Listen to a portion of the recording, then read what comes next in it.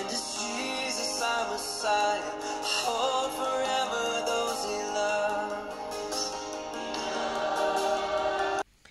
Okay, this video is made in my time of sorrow because my PC just crashed due to some program called Outbite, and I'm just gonna show people how to resurrect your poor sound system as shown in the first few seconds of this video.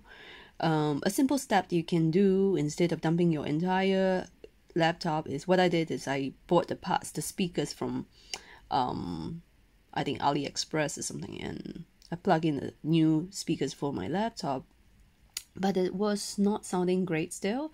So I went to the device manager, and basically you just need to go to the part where the sound wasn't good.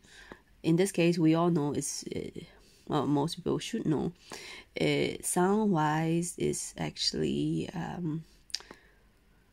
okay, where is the component? It's taking a while. Under sounds, you see this? So what you do is you uninstall, right? You uninstall, and then you shut down the computer, and then when you start the computer again, it will install the good version or the updated version, and your sound system might just come back. So you can try this.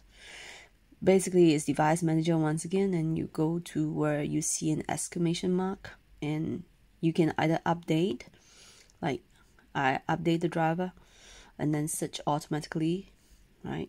But most of the time, the most effective method is actually the uninstalling, because when you uninstall, it's not like everything is gone. For example, when you uninstall, when you come back to this part where the PC needs to function again, it will reinstall the good version, the good driver, and then all your sound will come back like what you see in the first few seconds, because the voice was sounding so distant.